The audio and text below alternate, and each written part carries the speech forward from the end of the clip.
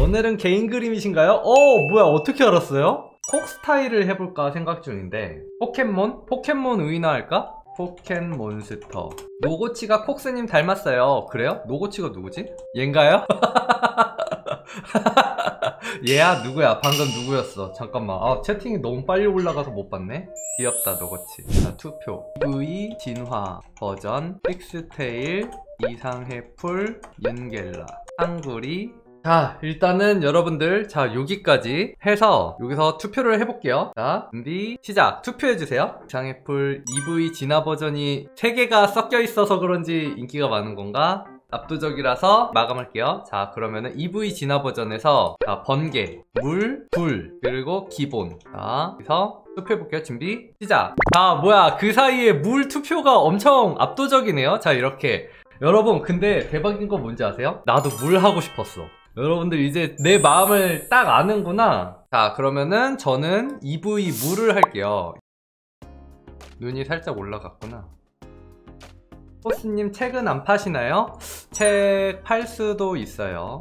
근데 지금은 아니고 근데 만약에 판다고 해도 저 혼자 해서 팔지는 않을 것 같고 작법서 같은 거 팔지 않을까요?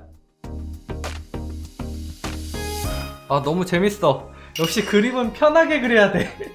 입시할 때처럼 막 쫄리는 마음으로 너무 힘들어. 실력은 빨리 느는데 너무 힘들어. 여러분도 오랜만에 편하게 라디오 방송 켜놓는다고 생각하고 그리세요.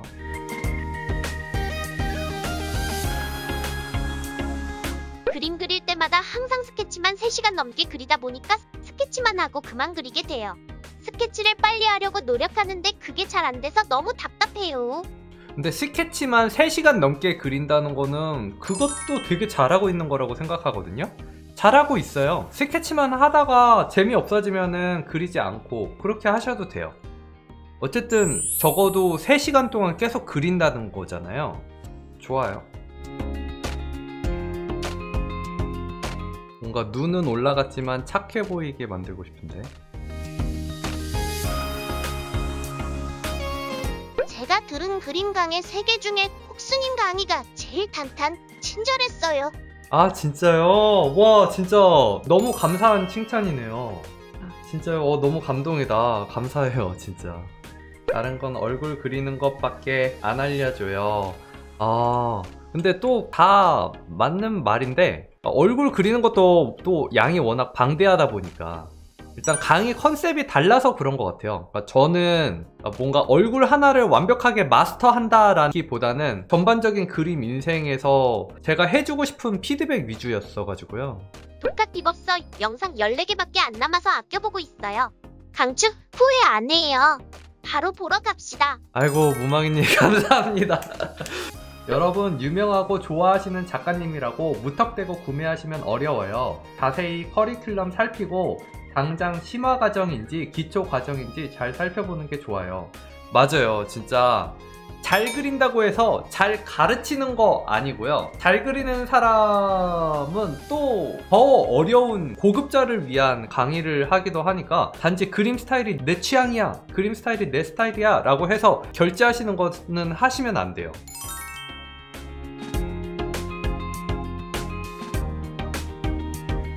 콕스님 좋아하는 명화 작가가 있으신가요? 좋아하는 명화 작가 있어요. 전 구스타브 클림트랑 렘브란트 좋아하고요. 그리고 알폰스 무하 좋아해요.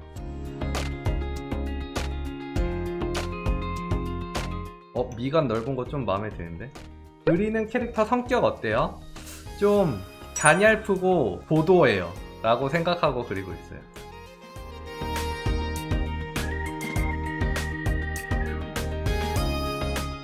뭔가 많이 달라졌죠?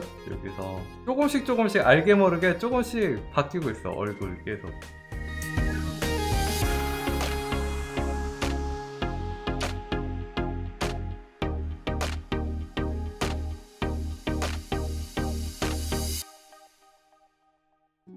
제가 그리고 있는 이 포켓몬스터 샤미드는 EV에서 진화해서 탄생한 포켓몬이에요.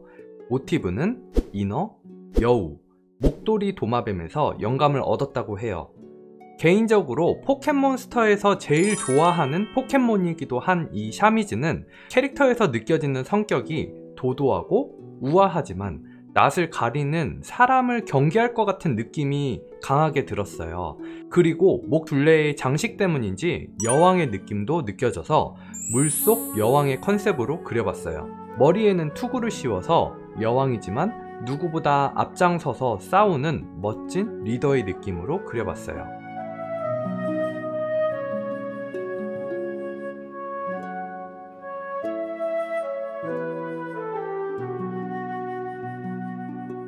이번에 무태 막 도전하고 있는데 타블렛 심 주문했습니다. 다들 되게 열심히 아주 잘 하고 있어요. 멘탈 관리 잘 하시고요. 자만하시면 안 돼요. 자만이 제일 위험해. 그림 그리는 사람들한테 항상 기본적으로 생각하는 것보다 내가 조금 더 못 그린다고 생각하시면 돼요. 아, 이거는 내 기준인가? 사람마다 다르니까. 너무 이제 자기를 못 그린다고 생각하는 것보다 더 못 그린다고 하시는 분들도 있으니까. 근데 저는 제가 생각하는 것보다 내가 더 못 그린다라고 항상 생각해요. 맞아요. 그래야 계속 발전하죠. 내가 지금 내 그림에 만족을 하고 있으면은 더 이상 발전할 게 없잖아요. 이미 나는 만족하는데. 그러니까 계속 욕심을 내야 돼요.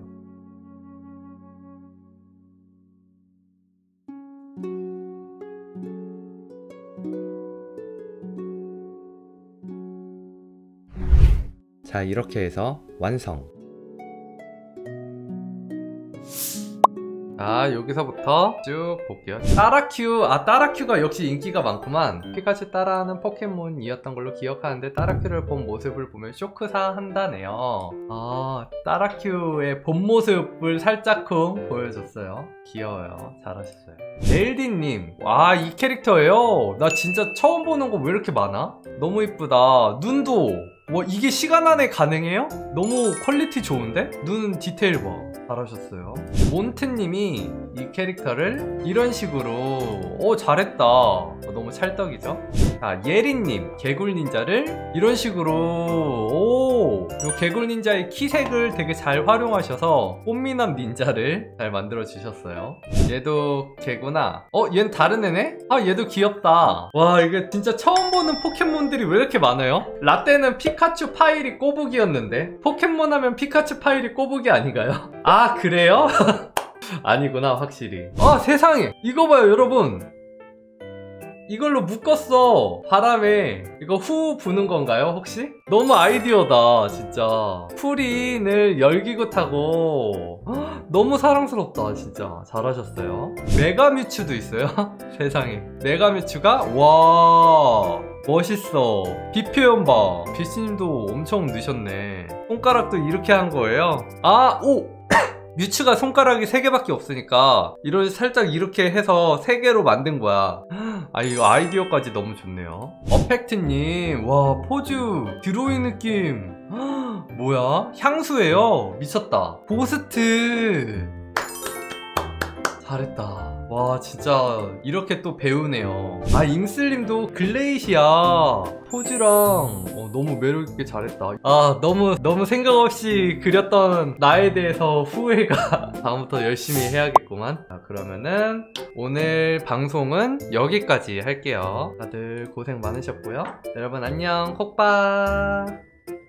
영상이 재밌으셨으면 좋아요와 구독, 알람 설정까지 부탁드릴게요. 그럼 다음 영상에서 봐요. 뿅.